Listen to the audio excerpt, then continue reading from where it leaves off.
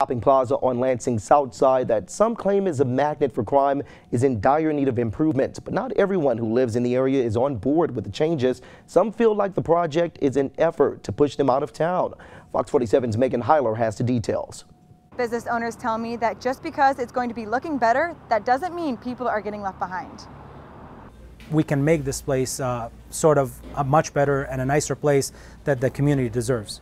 Ravon Herfy is the owner of 1910 Food Market in Pleasant Grove Plaza and the president of Southwest Action Group.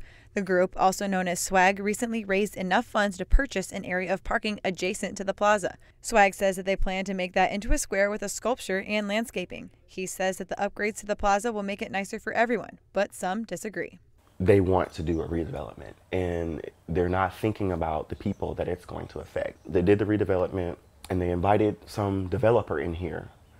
Then the cost of living raises, people have to move, where are they going to go? But business owners tell me that's not going to happen. They just want to make the area look nicer. Nothing will change. The businesses will be here, I will be here, the barbershop will be here, everybody else will be here. It's just that we're just going to have better, nicer looking buildings. I mean, who doesn't want that? And other customers who frequent the businesses in the plaza say that they welcome the changes. So I do think it's a good thing because you need to improve everything around the city.